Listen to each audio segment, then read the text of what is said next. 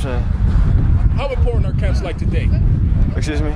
How important are camps like today? Oh, they're very important. We don't get many opportunities to come out here and compete because a lot of people's seasons got canceled. So these are great just opportunities just to come out here and just have fun.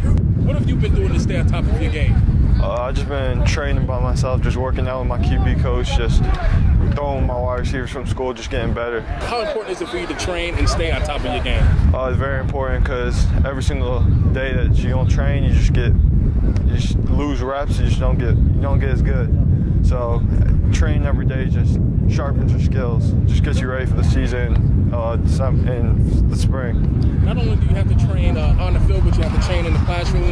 Well, now living in this new world, you have to train in a virtual classroom. So how's that going? It's going good. It's just you just gotta go out there and you gotta just sharpen your mind because as a quarterback, it's not all just throwing the ball. Anybody can throw a ball. You just gotta sharpen your mind as who can make the right reads and throw where the defense take what the defense can give you.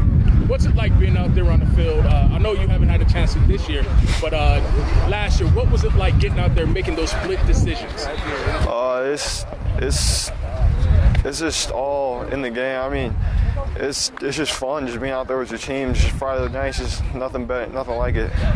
Bro, what makes you stand out is you're one of the bigger quarterbacks out here. Talk about some of the advantages you have at being, 6'3", 6'4"? There's a lot of advantages. You just get to, as a quarterback that stays in the pocket and just kind of moves around, it's harder to tackle me. I have a stronger arm than most quarterbacks, so I can get the ball downfield. So, yeah. How did you guys do last year? We did okay. We had a lot of setbacks. Our coach got diagnosed with cancer, so that was a big step back. But we just fought through it, and we just came together as a team. How do you plan on building from last year's success going into the spring?